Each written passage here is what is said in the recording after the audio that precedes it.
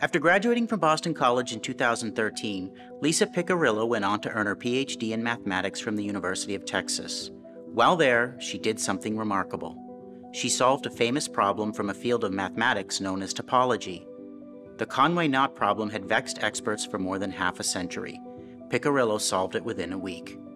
Her accomplishment has been written about all over the world, including in Quanta magazine, the Boston Globe, Wired magazine, and the fall issue of Boston College magazine. When Piccirillo came to the Heights, she was as interested in theater and other subjects as she was math. But with the help of the mentorship and support she found at BC, she quickly discovered a passion for mathematics. Today, she is an assistant professor at MIT. Her success is proof of her talent and hard work, but it speaks to something else too. An entire community of mentors, resources, and support systems that the BC Math Department carefully designed to identify and nurture promising young mathematicians. So I think Lisa is a great example of the way the ecology of the math department works in favor of its students. Lisa came in thinking of lots of interests. She met faculty who loved mathematics and shared that love with her. People recognized her talent and gave her opportunity to do research as an undergraduate. It was a chance for her to learn about what it would be like to be a mathematician, to imagine being in that role, to see if it fit her.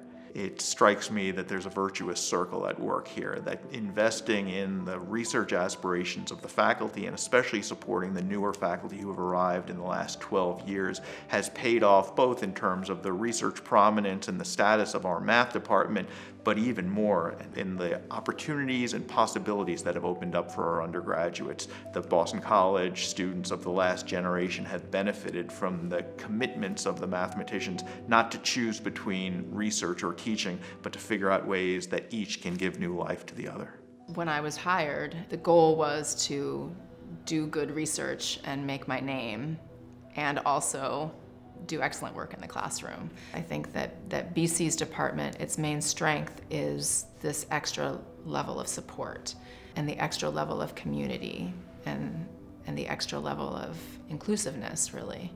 A big reason why I loved the math department was that I felt very at home with the people in the department.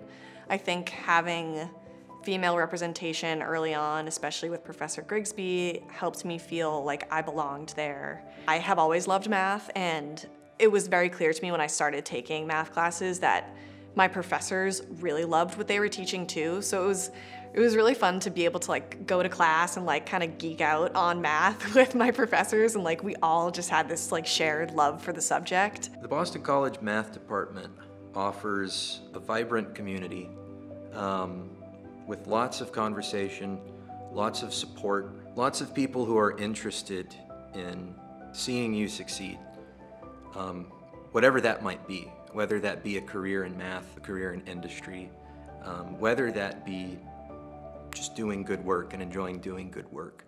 We really do right by our students.